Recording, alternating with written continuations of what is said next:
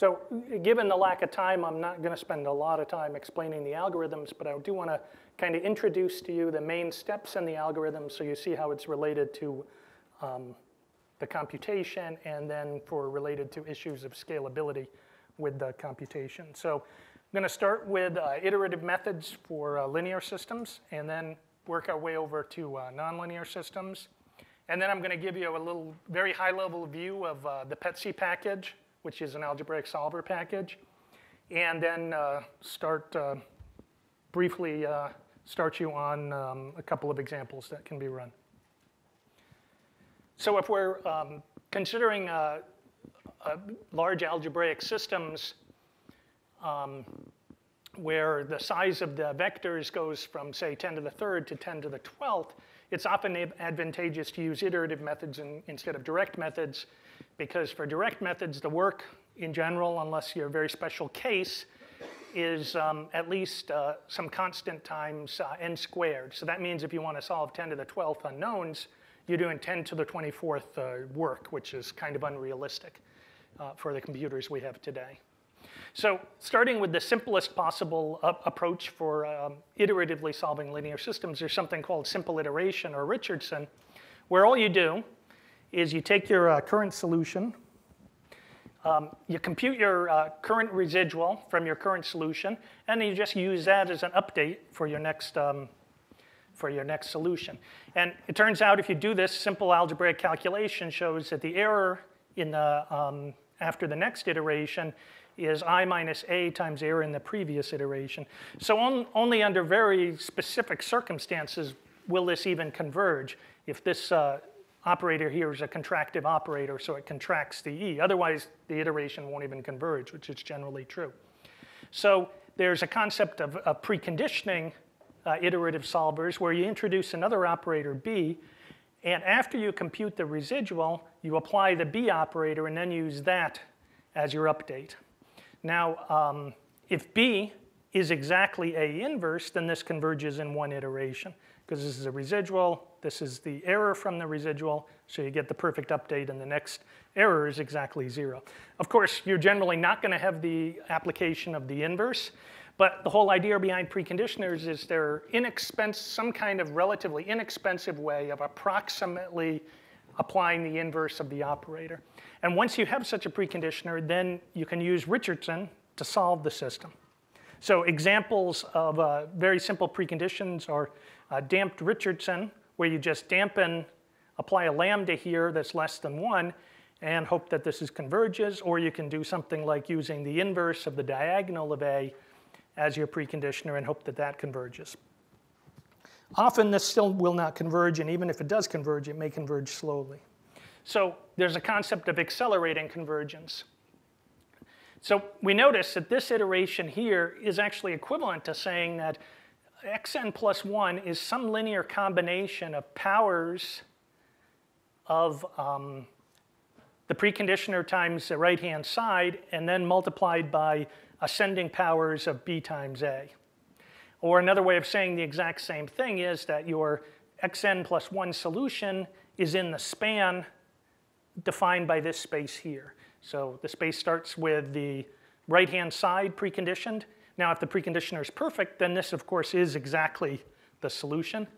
And then we multiply by BA times that, and so forth, and building it up. So rather than using the particular combination that comes from Richardson, we could define xn plus 1 to be exactly the value that's in the span of this space that minimizes the residual with the preconditioner applied to the residual. So it turns out that there's a very clever way to do this optimization problem inexpensively. What essentially it does is it constructs an orthonormal basis for the Kn by starting with the first value and normalizing it. And then just each of the new directions is that new direction with one more power of b times a orthogonalized against all the previous directions as we build it up. And if you do this and you do a little clever trick for minimizing in this basis, you end up with something called the generalized minimum residual algorithm, which is sort of the standard Krylov algorithm for generic problems for solving linear systems. So the operations that this algorithm requires are, well, you need to do inner products because you have to do the orthogonalization. You need to compute norms because you have to normalize these guys. These require global reductions across whatever part of the parallel machine you're using that you're solving the linear system on. And then there's vector updates that are again come from the orthogonalization process. These are embarrassingly parallel. There's no communication at all in those, so that's great. And then there's the application of the matrix vector product. And if the matrices are sparse and coming from PDEs, then almost always these just require nearest neighbor communication between processes. The application of the preconditioner B can go from having no communication at all. So for example, the block Jacobi preconditioner I showed you on the previous slide, you don't have to do any communication. Or it can require a great deal of communication. So for example, algebraic multigrid, this step requires a great deal of communication. So there's a couple other things to observe that as you're iterating, you actually have to collect all these queues and store them. And for each new queue, you have to orthogonalize against the previous queues. If your iteration doesn't converge in a few iterations, then this is going to require quite a bit of memory and quite a bit of computation. So there's something called restarted GMRes, which says after a certain number of iterations, say 30, I'm just going to throw away all my queues and start over again with the current solution that I have, and then build up a new Krylov space with the new directions here. Also, for extremely scalable machines, this inner products and the norms actually become the bottleneck. Even though there's very little computation involved, it requires a synchronization across the entire machine, a hard synchronization as it accumulates the sums from all the individual processes and collects them together. So there's methods called pipeline GMRes methods, where what they do is they kind of delay the actual accumulation of these global reductions until they're doing another matrix vector product and application of the preconditioner. And so what you can do is you can overlap the time that you need to wait for these values to accumulate across the entire machine with the computations that take place here. So starting, depends on the machine, depends on the problem, and so forth. Starting with about 10,000 cores, it sometimes is beneficial to use these pipeline methods. And if you start getting millions of cores, the pipeline methods in general pay off. Otherwise, you'll find that most of the time of your solution process is spent in these inner products, even though most of the work is actually in the other parts. OK, there's a couple other Krylov methods that are very commonly used. If your problem's symmetric positive definite, you'll want to use a conjugate gradient method. It has the advantage that though it does the similar orthogonalization as GMRes, there's actually a really nice 3-term recurrence for that. So you don't actually have to store anything more than 2 steps going back in time. You don't have to store all the queues that you need for GMRes. And so at each step, it only requires 2 inner products in an optional norm. It doesn't require inner products related to the size of your restart. And then there's a generalization, you could think of it as a generalization of conjugate gradient method called biconjugate gradient stabilized, which is for non-symmetric problems, general matrices. And it also has a short recurrence relation, so it doesn't require having a restart. It requires 2 or 3 inner products, depending on how you write it at each iteration. But its convergence is not as good at GMRes. So generally, if you have a really good preconditioner, say algebraic multigrid that you'll learn about later today, you'll want to use GMRes because you only need a handful of iterations, 10, 15 iterations if you're lucky. But if you don't have a really good preconditioner for your problem and you end up needing hundreds of iterations, then generally you want to use BiCG stab instead because it's just cheaper than GMRes. OK, so now I'm going to talk by analogy for nonlinear problems. So you see the same types of computations are needed for solving large-scale nonlinear problems as are needed for solving the linear systems.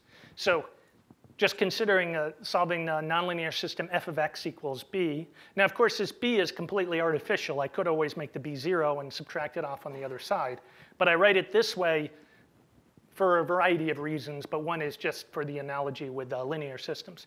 So you can do a simple nonlinear Richardson iteration where you evaluate the residual of this function, b minus f, you damp it by some amount, and you use that as a correction, and then you hope that it converges. In the best case, that when it does converge, you get this kind of convergence. So you'll get that the norm of the error after the next step is maybe 0.95 times the norm of the previous one, or 0.99. Of course, if the c is bigger than 1, it's not even converging. So there's a way to accelerate this, simple iteration. There's a few ways to do that. The two most commonly talked about are what's called nonlinear CG. And what that does is it tries to mimic the conjugate gradient approach for the new search direction to hope that it'll converge faster than not in using nonlinear CG. So I didn't mention one thing that I should have with GMRes and CG. One way of thinking about why they work well is with both GMRes and CG, just in different norms and inner products that you measure with, what you do at each step is you essentially take a new direction as given by a formula like this or with the preconditioner attached, and then you orthogonalize it against either the previous direction or all the previous directions. So it makes sure you're never going back in the same way you tried the previous time. And what this tries to do is do the same kind of thing for nonlinear problems. We just force the new direction to be orthogonal to the two or one or two previous directions and hope that helps with convergence. And surprisingly, it actually works quite well for many problems. Now, there's another approach called Anderson mixing, or you could also call it nonlinear GMRes, where what you do is you say, for each of the xn plus 1, I'm going to do the same process I did for GMRes. I'm going to try to find an xn plus 1 that minimizes this guy by using a linear combination of my previous solutions. So it's a lot like GMRes, where you build up this space that's like a Krylov space. And it turns out there's a little formula you can use, just like with GMRes, that is not too expensive to solve this minimization problem. And if you're really lucky in your problem, you actually get convergence like this. So the error at the next iteration is some constant times the error at the previous iteration squared. Sorry, not squared, but bigger than 1. So maybe 1.1, 1.2, 1.5, which is much faster convergence than you can get with this for the same C. So finally, there's Newton's method, which I'm sure most of you are familiar with, where you update the solution by evaluating your current function, linearizing and solving with the linearized system called the Jacobian, and then use that as an update, possibly with a damping or a line search. In generally the best case scenario, you end up with a convergence like this, where the new error norm is less than some constant times the previous error norm squared. And this square is really important because it means very fast convergence. So if your current error is, say, 10 to the minus 3, and you take one step, if you're in the region where this is converging quadratically, your next error is 10 to the minus 6. Take one more step, your error is 10 to the minus 12. So fantastic. You generally need very few iterations when you're using Newton's methods. Unlike with these methods, where you generally need probably dozens or even hundreds of iterations. So what's the drawback to using Newton's method? Well, first of all, you have to compute this Jacobian or some approximation to this Jacobian. And you have to store it, which requires a lot of memory, probably. And then you also have to approximately solve a linear system with that. So the operations required for nonlinear iterative solvers are largely the same as for the linear solvers. You have the inner products and norms. You have, again, the vector updates. You have to compute the f function as opposed to a matrix vector product, but that's OK. The f function is, again, for PDEs, generally requires only nearest neighbor communication. You have to compute this Jacobian. To compute the Jacobian, again, all you need is nearest neighbor communication. Pretty much the same data that you have to communicate to evaluate the f you can use to evaluate the Jacobian. But then, of course, the Jacobian is expensive to compute. And when you're using Newton's method, you have to do these approximate linear solves. If you're using the methods that are not Newton-based, like these methods, then you avoid the computation of the j's, and you avoid the linear solves, and you only have these costs, which pretty much map to what you have for the linear case. So the takeaways for the material here on iterative solvers are Krylov methods are used to accelerate simple iterative schemes, and the commonly used ones are GMRes, CG by CG stab. There's actually dozens of other ones. Packages like Petsy and Trillino implement many of them. In my experience, you really rarely need any but these three. You can always try the other ones and see if they help, but generally I don't think they really help. Nonlinear solvers range from simple iteration, which converges generally really slowly or not at all, to Newton's method, which converges much faster. But the amount of work that's needed goes from just function evaluations for simple iteration to evaluating Jacobians and solving linear systems for Newton's methods. And the important part for this presentation is the components in terms of software for the linear and nonlinear solvers are similar. And the key points are there's embarrassingly parallel vector operations, which is great. There's global reductions that are based on inner products and norms, not so great because you have this global synchronization every time you need to do norms. The matrix vector products and function evaluations require just nearest neighbor communication. Jacobian evaluations require only nearest neighbor evaluations. And preconditioners can be either embarrassingly parallel or really strongly coupled. And if you're really running at large scale, then you really want to avoid global reductions, or what you want to do is delay the need for the global reductions so that you can overlap it with other work and other local communication. And there's algorithms called pipelined GMRes, pipelined CG. There's many different algorithms people are developing to do this pipelining in different ways. There's one final point which I don't have on the slide, which relates to the previous talk on higher order methods, is these embarrassingly parallel vector operations, even though they're embarrassingly parallel, they are vector operations. So they're BLAS1 operations, which means that the work intensity is pretty low. That means the flop rates for these are not particularly high. Similarly, inner products are just evaluating a vector, each component of a vector with each component of another vector. And again, the flop rates are not high because there's just not very much work intensity compared to the amount of memory access that you need. The same thing is true for nearest neighbor matrix vector products when you explicitly form the matrices. If you explicitly form the matrices and store them as sparse matrices, again, this is low arithmetic intensity, so the flop rates are low. Function evaluations, well, that depends completely on your function. If you're using a higher order discretization and you're smart in how you implement it, then this can have very high arithmetic intensity, as was talked about in the previous presentation. So that's good.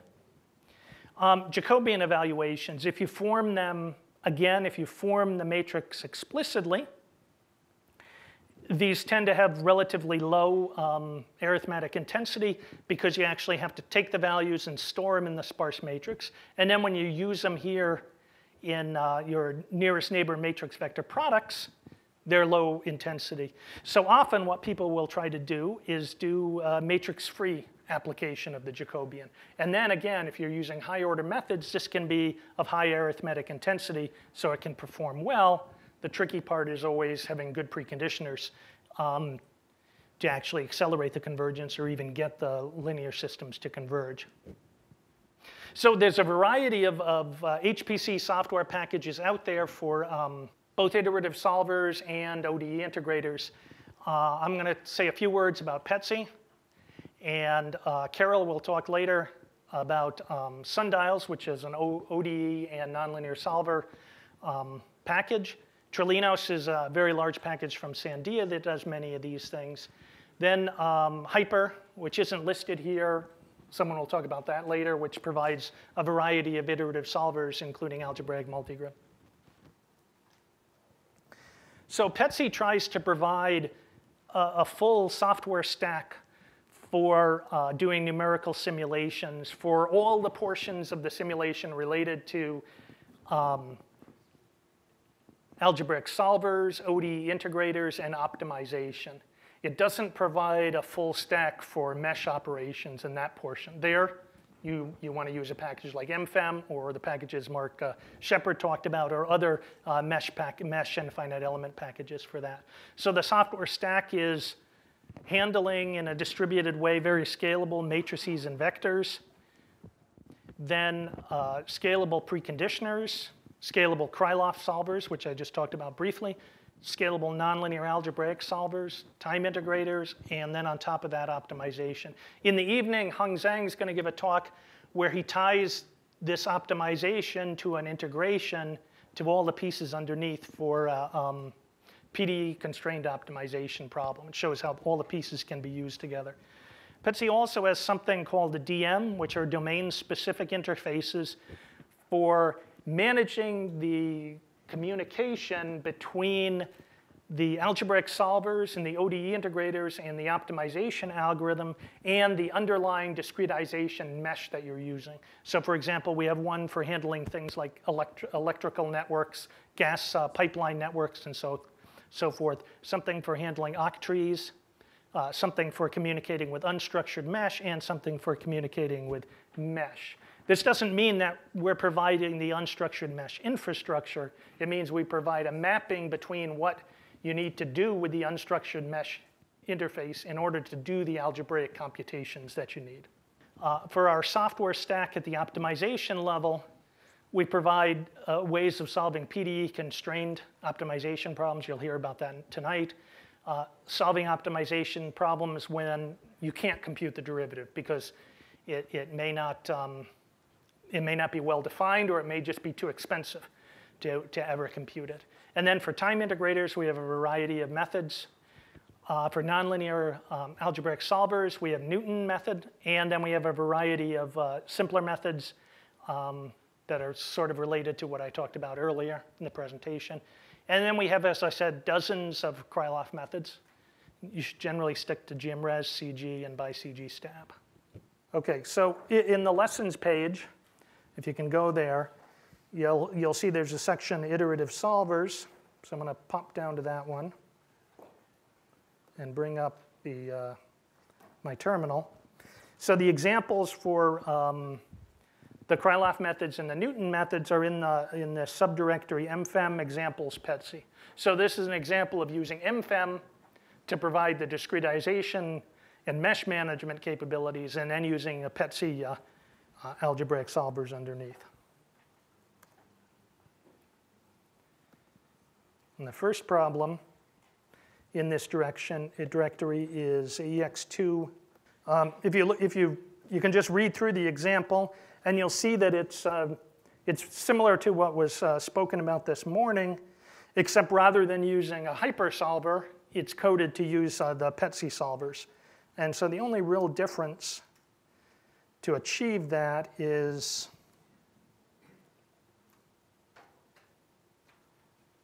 okay, that's the finite element stuff there.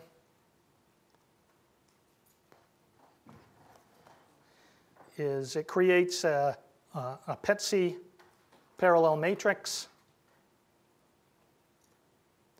and it creates a PETSI parallel preconditioned CG solver, sets some options for that, and then applies the solve.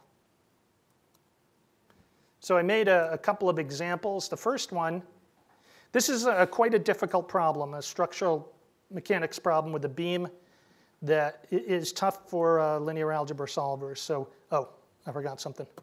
In order to run these examples, it's best to use the bash shell. So the first thing to do, like the instructions say,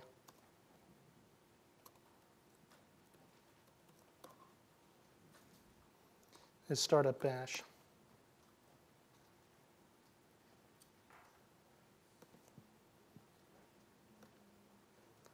So if I run that example, see what happens. Well, I hardwired this one to have a max iterations of 25. And if you look at the output, you'll see that after 25 iterations, it's struggling and really hasn't gotten anywhere in terms of converging that system. And that's because it's pretty ill-conditioned, and using the default CG with Jacobi preconditioning just won't converge. Now, the next case says to run it with what it's hardwired for, which is using an algebraic multigrid from PETSI.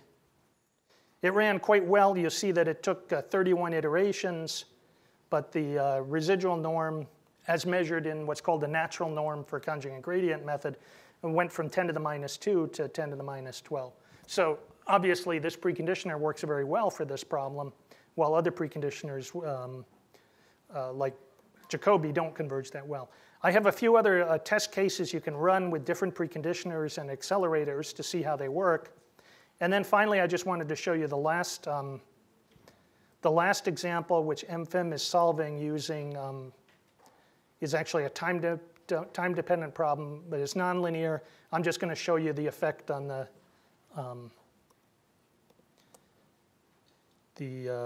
nonlinear solves, not the time-dependent part. So we're running this guy.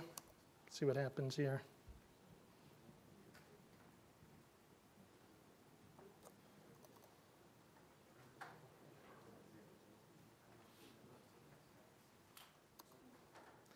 Okay, so what I want you to do is just look at the convergence for the nonlinear solver here. And notice that at the third iteration, the residual norm is 10 to the minus 5, and the next one is 10 to the minus 8, and then it's 10 to the minus 13. So you're seeing this effect of quadratic convergence that you don't have for the simple iterative schemes. And you can play with all the examples that are in this directory and play with various PETSI options for different solvers.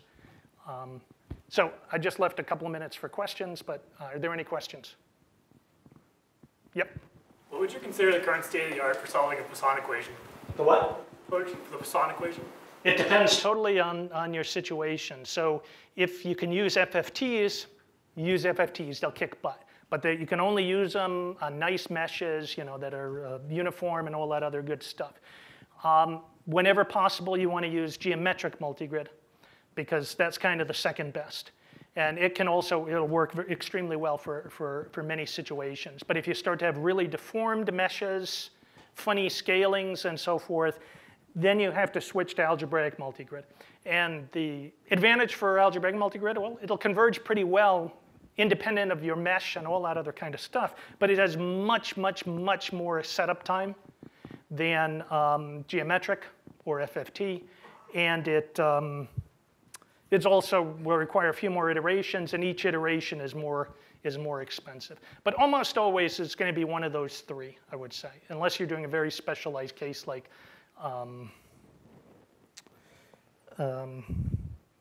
well, there's a few very specialized things that would use something else, but it's pretty much always those. Any other questions?